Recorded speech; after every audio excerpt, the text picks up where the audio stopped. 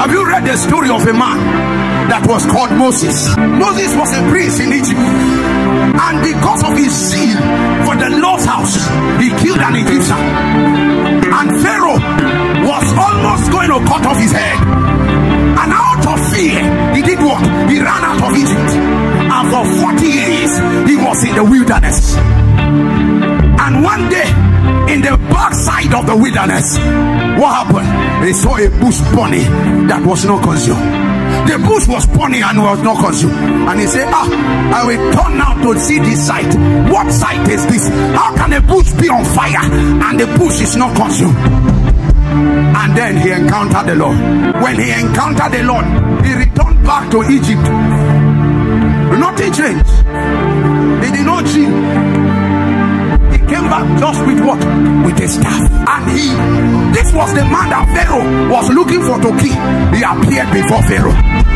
Said, thus says the Lord God of the Hebrews, let my people go that they might worship.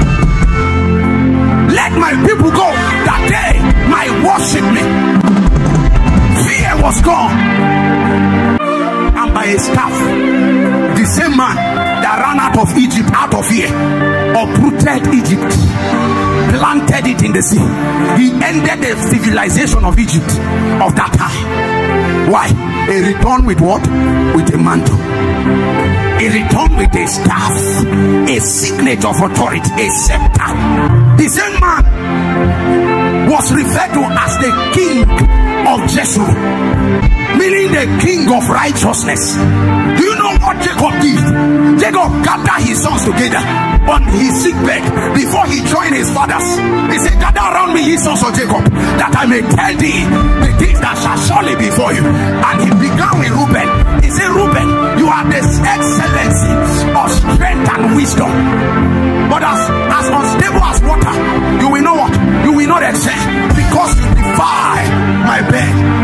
And instead of a blessing, Reuben inherited a curse. But guess what?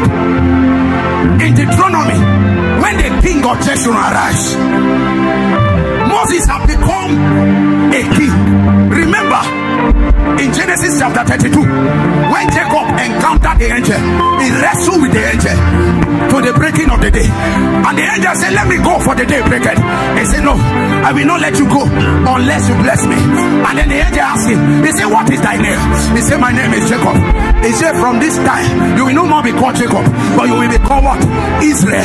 For as a prince, thou hast power with God and with man, and have prevailed. So Jacob spoke as a prince, and because he spoke as a prince, his words were upheld. By word, he made the firstborn the least in Israel. By words, he made the lastborn firstborn, Ephraim and Manasseh.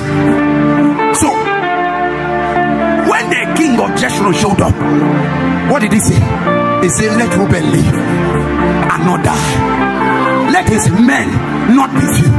He spoke as a king, and what was done by a prince was undone immediately, because the one speaking was speaking by a higher mantle, speaking by a higher scepter.